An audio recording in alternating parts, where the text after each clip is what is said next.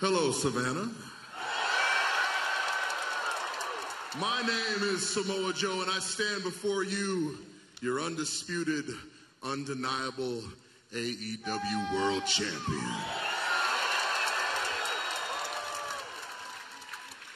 And tonight is a night of celebration because you see, a new championship endeavor we embark upon today. No more will opportunities be given. No, tonight they must be earned.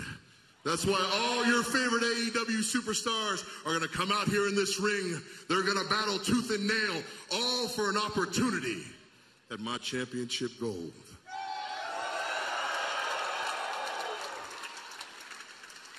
And though I can appreciate ambition, I come here with a warning. You see, you may think what you're getting is an opportunity at a championship, but I'm here to tell you it's going to be an opportunity to have the worst night of your life.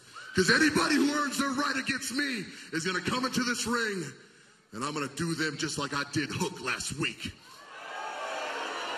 I'm going to beat you down unmerciful. I'm going to strangle you unconscious, and I will take everything from you when...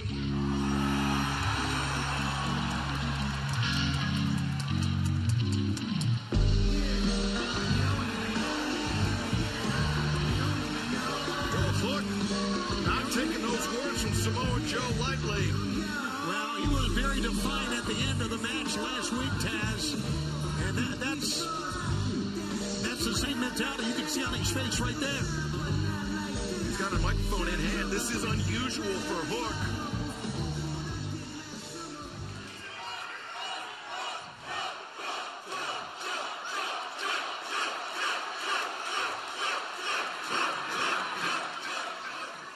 Last week, you won, I lost.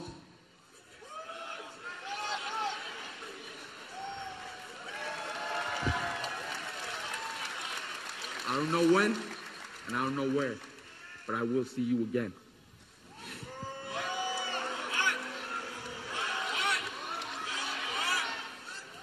I bet you will.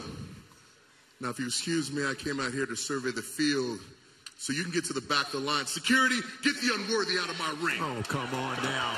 I mean, Hook, he proved his toughness. He proved his mettle last week. And now, whoa. Staff going for a ride here. Well, that was a big Uchimata. Nice T-bone.